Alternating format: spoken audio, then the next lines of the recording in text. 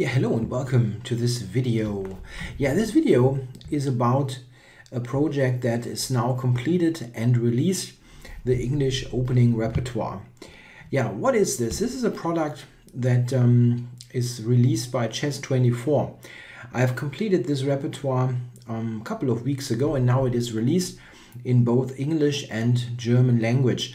I now have the English version on. I mean, you can switch the language here on the side, and it's an identical product, besides the language of course, for both English and German. It's a video series of in total 8 hours. So you can see if I scroll a little bit down here, there's like 7 hours 54 minutes here for the English version. What's it all about? It's a complete repertoire based on the move 1c4. This means we will be in the English opening most of the time. Technically, in some cases, it will be the Reti opening, because it is usually called the English if black goes like e5 or c5. But in case of e6 and black going d5 later, it's going to be a Reti opening technically, or after c6 as well. There are very, very rare cases where I will transpose into a regular d4 opening, and I think in 1 or 2 lines this happens because it is just by far the best option. However, those transpositions are never connected to any serious theoretical work, so there's not going to be a point in the repertoire where I say, okay, now you should buy a 400-page book and learn that because this is the mainline King's Indian. This is not happening. So it's a fully standalone product that can help you to play the move 1c4 with, I think, reasonable confidence. It always helps to study even more, but I think it is enough to play it on a decent level.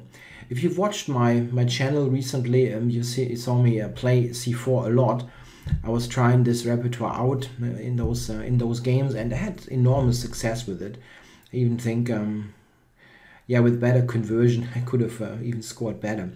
What I want to do here is to give you a quick overview about this, what is part of the repertoire. So we start with 1c4.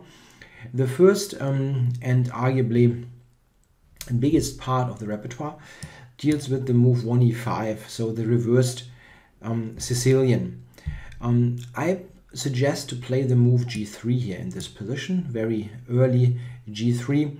I think this is the most consistent move, also for move order reasons. Whenever you issue c4, you have to be aware that it's a maze of transpositions.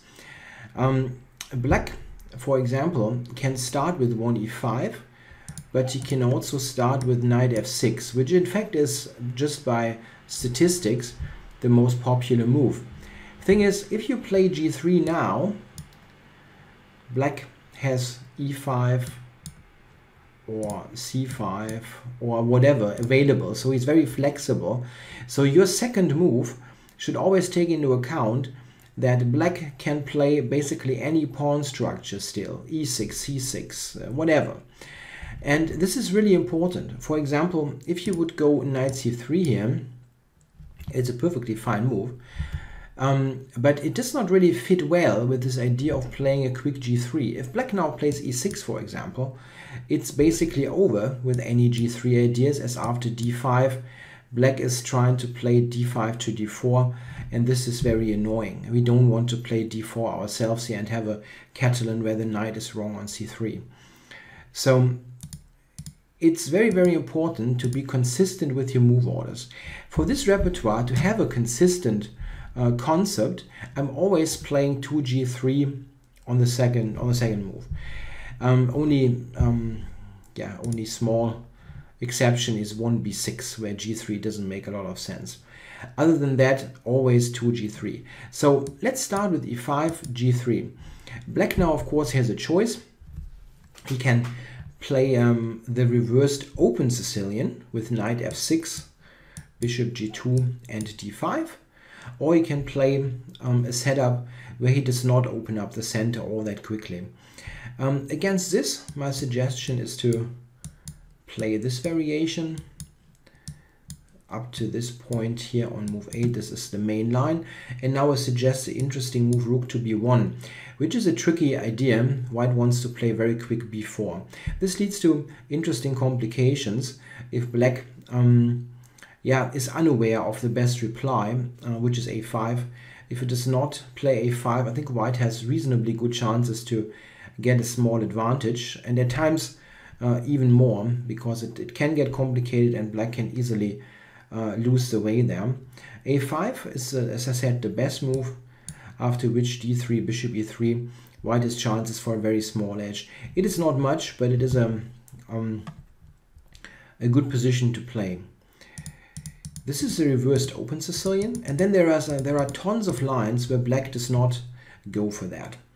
One idea is c6 in this position, basically trying to play d5.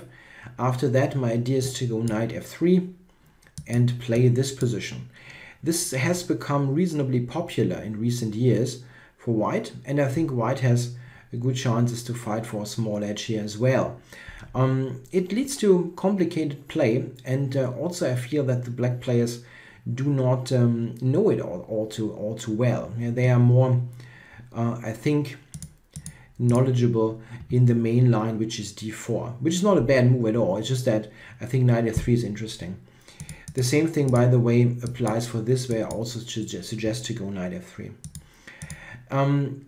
Another big complex is this, the reversed closed Sicilian. Against this, I suggest to play with an early rook to b1, where white plays b4, b5. I cannot draw arrows here. This is not an analysis board. This is just a board that is connected to the video. This is a nice feature on Chess24 where you can actually enter your own moves in any given position. It just doesn't have the full commentary function. Okay, so rook b1, early b4, b5. This is a common idea in my repertoire, that white wants to play for that long diagonal b4, b5, open up the bishop. I suggest to play in the same fashion if black plays like d6, g6 in this kind of situation here. Black also has other stuff. He can try things like that. Yeah, the Karpov system. This is this kind of position where I suggest to play with a3, e3, knight e2, and then later d4. In all those positions, I think white has a quite good control of the game, even though black is certainly not in terrible shape. He's obviously very solid. He only has played very healthy and reasonable moves. What I also I think is played quite often in the c4, e5 complex is this kind of reverse Grand Prix. Not a big deal, I think. I have good lines with e3 here available. So c4, e5 is a very popular option. I think I'm quite happy with what I found there, or what I compiled there as a repertoire suggestion.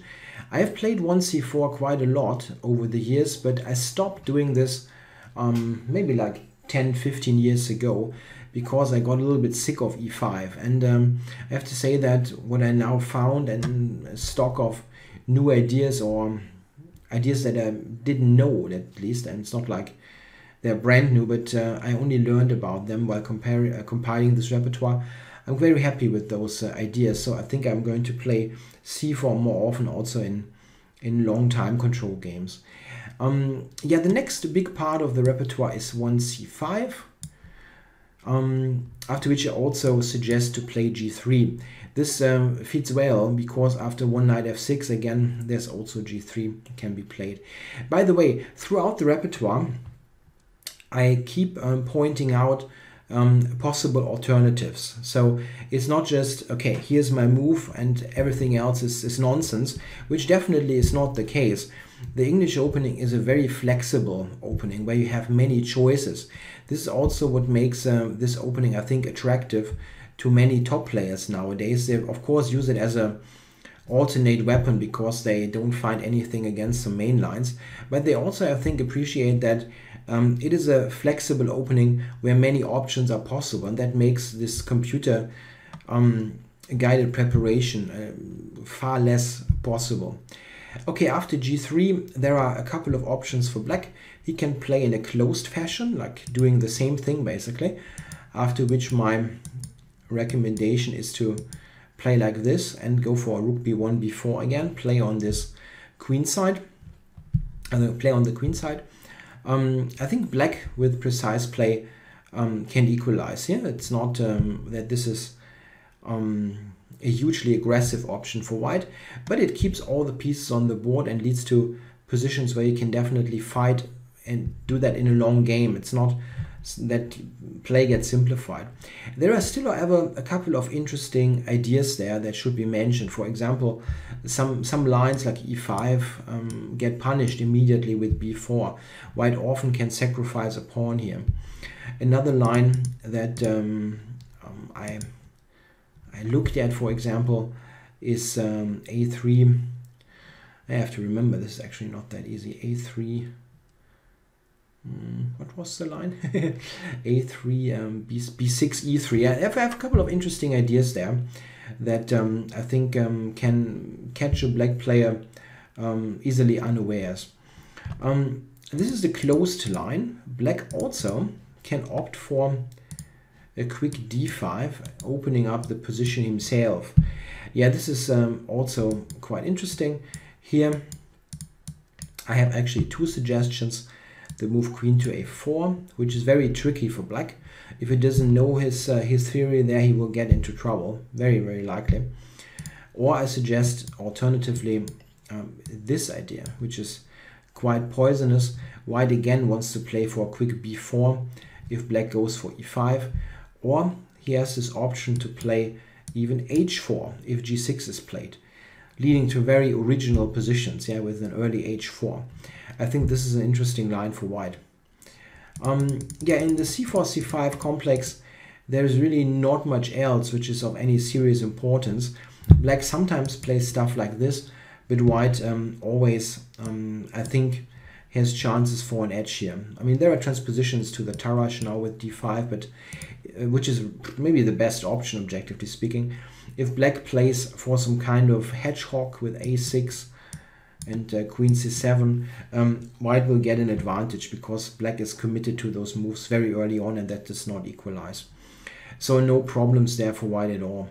c4, c5, however, is in general a very, very solid option. So it's not something where you can expect a huge advantage out of the bat. Next part of the repertoire is 1c6. And here in this particular position, this is a very nice example of the flexibility of this opening. Here white can play, I mean, reasonably 4, 5, 6 different things. While against d4, let's say, if we compare this to d4, d5, c4, c6, here white just plays a Slav. Okay, he can choose now. He can play the exchange, he can play this, whatever. He has a couple of options, but compare after c4, c6. Now white can do all that, because after d4, d5 we get a Slav, but he can also play e4, transposing to a Caro-Kann all of a sudden. It could easily get into the Panov attack. Or he can play g3, which is my recommendation, after d5, knight f3, leading to a Reti opening. Or you can play knight f3, d5, e3, which is also quite poisonous. This line I think is actually quite interesting, and would have made good material for this series, but there are transposition issues, of course, because, well, black can always play knight f6, g3, c6, and then you're committed to g3. Yeah, so what I'm looking at the end is this line where white offers a pawn on c4. This leads to very interesting play. I think the best option for black is to actually take on c4, which leads to really wild positions. This is maybe one of the sharpest parts of this repertoire. It's good to know that here there are also some traps for black. For example, the normal looking move bishop g4 can easily lead into huge issues in a line like this, where the black bishop here is in danger of being trapped with h5. Here black is in some trouble already, but it happens all over again because it's such a natural move. So Black here can play solid moves, bishop g4, bishop f5, as I said. In all those, I think white has chances for a slight pull. It depends a little bit how precise black is playing. If he's playing very precisely, he has equalizing chances, of course, but it's still quite nice for white. g6 also sometimes played, after which b3 I think is a good answer. Yeah, it's something like this. It's a quiet option, but I think white has the more effective pieces. Yeah, the bishop on b2 is strong, and you can always you can initiate play quicker on the queen side here as white. Sometimes you can take at the right moment on d5, or there are other ways to put pressure on the queen side with pieces. The absolutely critical variation is coming in this position, and this is the capture. After this castles, white plays in many variations a real gambit. This pawn is just lost, and you need to get compensation for it. There are some very, very interesting lines there. For example, something like b5, a4, bishop b7, b3, leading to a very interesting play on the queen side.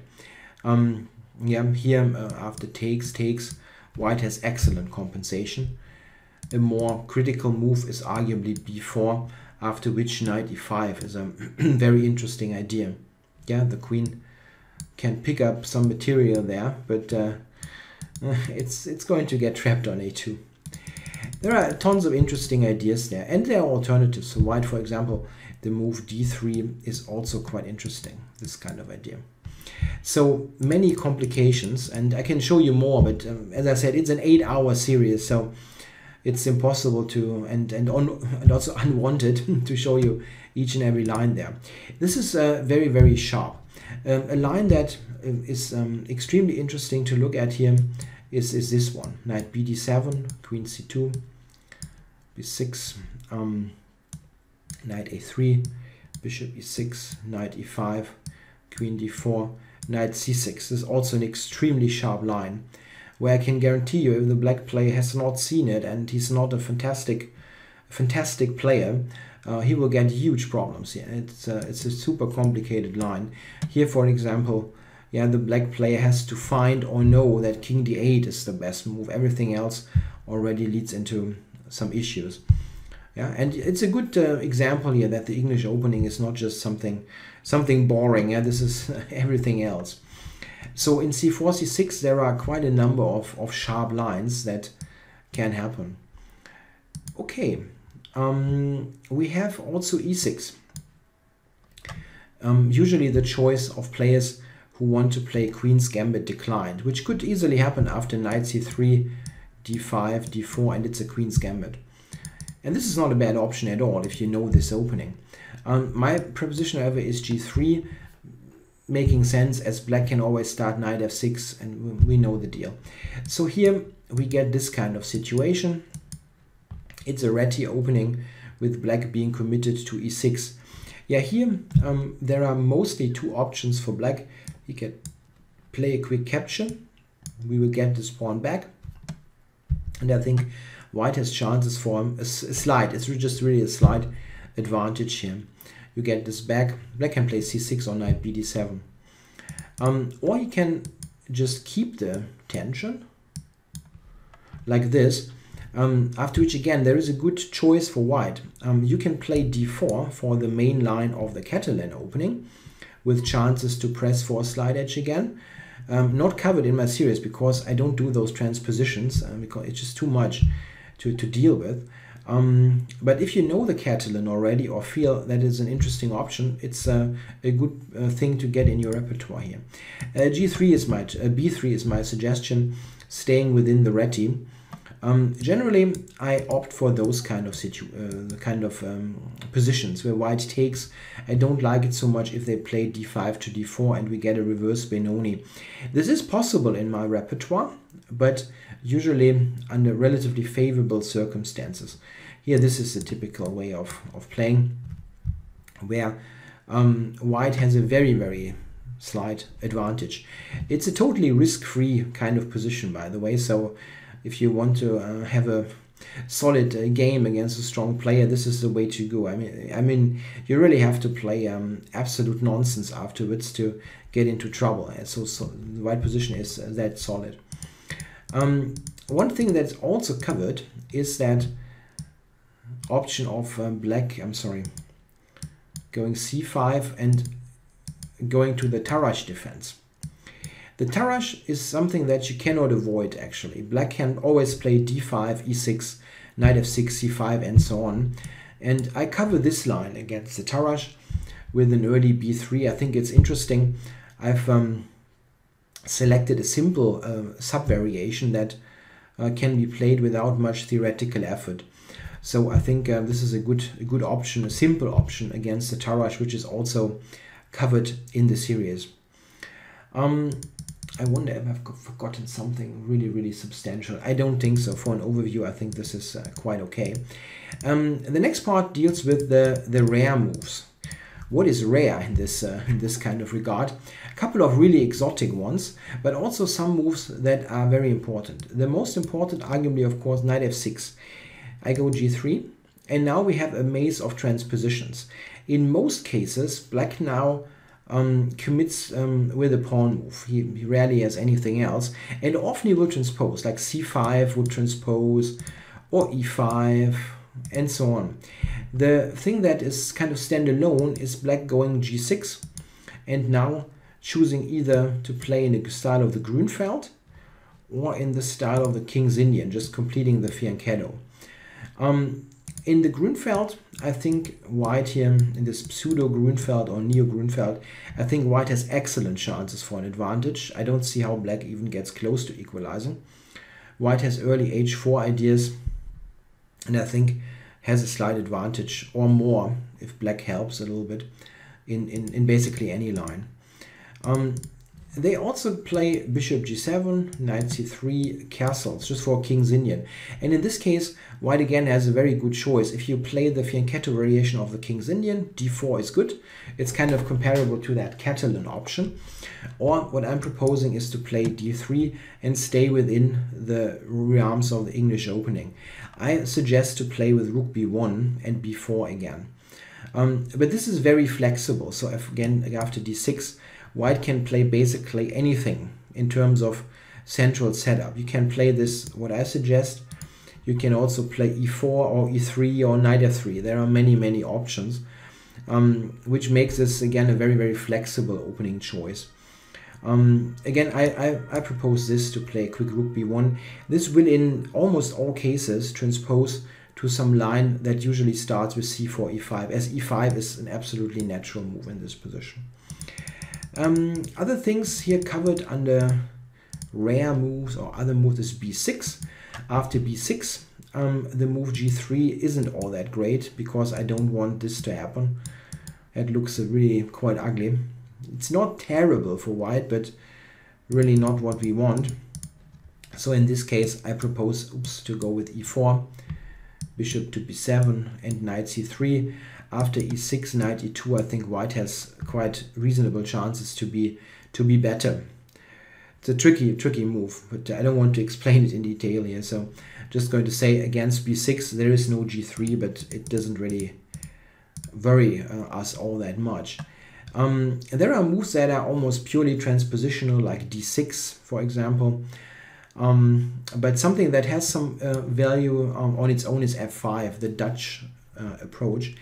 Of course, I play g3 again. It's good to know that the stone wall is not a particularly great idea against this, because d3, e4 is a very dangerous option. For example, if we, okay, arguably this is the worst possible version for black, but this is a position where black will suffer. Yeah, it looks very ugly.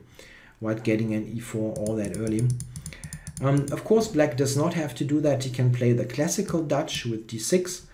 In this case, I actually recommend to play with d4. This is one of the rare cases where I suggest to just transpose into a mainline opening, simply because white just has the better chances against this opening without any big effort. So what else is there? There is the Leningrad, of course, with g6. And again, white can now, if he desires so, play a main line. But what I suggest is to just play in English style and just handle it like d65 will happen. And this is actually what will happen most of the time, because black wants to do that anyway. Yeah? He wants to play d65. It's part of this f5 concept. But we can just play it in typical English opening style with b4 and so on. It's not a big deal actually. The Dutch setup will mostly transpose into some c4, e5 part of the repertoire. Yeah, and then I have a final, more fun video where I look at even more obscure tries, stuff like g5, which is really awful, but it has been played by some good players. And if white does not play the refutation, which is taking the pawn, it is actually somewhat playable, but this is a total refutation. And then, yeah, knight c6 I look at briefly, a6, yeah. I know it's very obscure, but I think it's always fun to also check out the really strange stuff. So, yeah, it's a complete repertoire. If you really go through all the videos, it's 25 videos total. I can scroll down a little bit to see how it is structured. Yeah, we have, I always have an intro for everything explaining the rough concepts. And then there are the single videos. Yeah, I don't think I've forgotten much in my overview. Only minor things I think I forgot. I definitely cover all moves on move 1 that remotely make some sense. Even c4, b5 I think I have something on. Yeah, so I think it's a good way to start with the English opening. It's always good to yeah, make up your own mind and work a little bit yourself on those openings. But the starting point I think with my repertoire is quite good. Yeah, how do you actually get this? It is a product of Chess24, and that means there are two ways of accessing this repertoire in both languages. You can buy a premium membership of Chess24, which is, I believe, I should know that actually, I believe 10 euros a month or $10 a month. So it's kind of, it's not exactly expensive.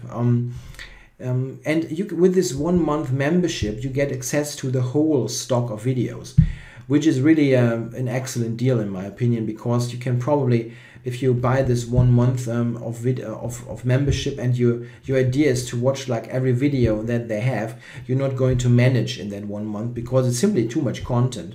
So investing this $10 or euros, okay, don't hit me if it's like $12, it's something like that. I know it's 10 euros, but not sure about the dollar amount. That month membership gives you access to this repertoire. However, be aware that if that month is over and you decide not to continue the premium membership, you don't have access anymore. So it's a temporary thing. However, you can join for the 1 month, watch it, make notes, whatever, and go from there. This is definitely possible.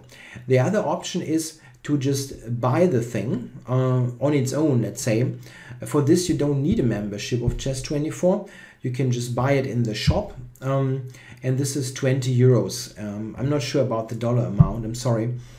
I could actually try if I log out here. Let me check this. I could check this. So it's 19.99 euros. This is German language. If I go to English, I'm not sure what they show. It doesn't have a price here. That's kind of weird. It should be possible to buy it. I have to check that if you want the English, to buy the English language version. I mean, my recommendation is to get the 1 month premium or longer time span, how much you want. I think the whole video archive is an excellent deal, really. Sorry, I have to log out. I'm sorry, this should work. If I log out, come on. Sorry, I didn't prepare this beforehand. So English and now log out. It goes back to German. I don't know why that is. Anyway, so you can buy the standalone thing or get a membership of the site. I think the best deal is get a membership of the site. Check out the video series. I mean, it's great stuff. There's many videos here by Gustafsson, by Yusupov, by Duretsky even, and so on. And many interesting things. So it's a good deal for the 10 bucks. Okay, I hope you enjoyed this overview. And yeah, I'm currently working on a new project, by the way. I can announce that as well. It's not for Chess24, it's for a different website. This will be a black repertoire with the Benko Gambit. It will take still some weeks to complete, but there's something new to look out for. I'm not sure if the target group of the English opening and the Benko is kind of identical, but it's an interesting project as well. Okay, I hope you enjoyed the overview here. Check the video series out. I think it's good stuff. Bye-bye.